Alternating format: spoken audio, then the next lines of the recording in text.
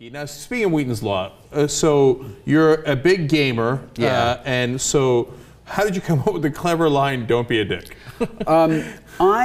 I gave the keynote to the Penny Arcade Expo, which is a really big gamer-oriented convention in Seattle put on by the guys that run Penny Arcade. And it's shortened to PAX, and PAX was created as a response to E3, where E3 was kind of all about the industry and the content creators, and it had reached a point when they started doing PAX where E3 was pretty gross. Like it was just, it was obnoxious, it was loud, it did not pay any attention to the people who actually played the games that they were trying to sell, and it was just gross and lame. So PAX was created in response to that, and it was supposed to sort of be like about gamers.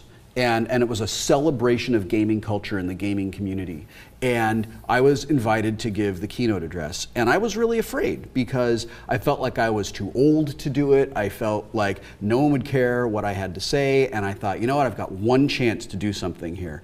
I'm going to try to tie together the generations that come to PAX. So I told some stories. When I'm not being an actor, I'm a narrative nonfiction writer. And I told these narrative nonfiction stories that I had written about my life being a gamer, starting with the Atari and Nintendo, and writing my own things in BASIC on the Atari 400. And, wow, you really were a nerd. and you know, like, you're a bigger nerd than Kim Horton. staying up all night, playing, having like Stanley Cup playoffs in Sega hockey on the Genesis when I was in college. Wow, so anyway, I gave this speech to Penny Arcade Expo, and I was talking about what it's like to play online games and how playing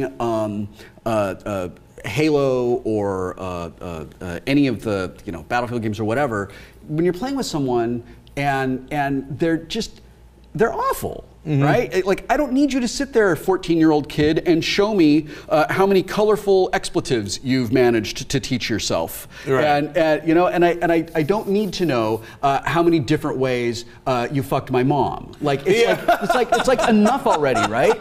And it's just, and the thing that I compared it to was the experience that I had as a kid playing in video arcades. All right? We would play, you would play games against another person, right?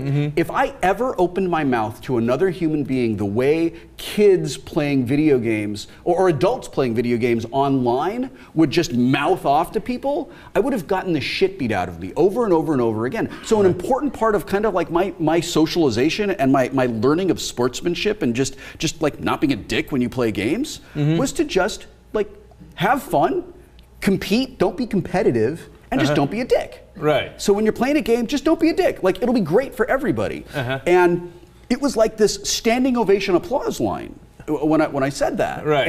And people started referring to it as Wheaton's Law. Obey Wheaton's Law, don't be a dick, was what people said. That's awesome. And like, if that's the only thing that I end up leaving to this world other than like my children, like if that people have that ingrained in themselves, like, don't be a dick. You're being a dick. Okay, I'll stop being a dick. Because everybody knows what that means. I mean, it's really simple. You know, you can't sort of weasel around it, right? No. So that's what Wheaton's Law is. It appears that way. And by the way, NRA psychos, video games don't kill people, you jackasses.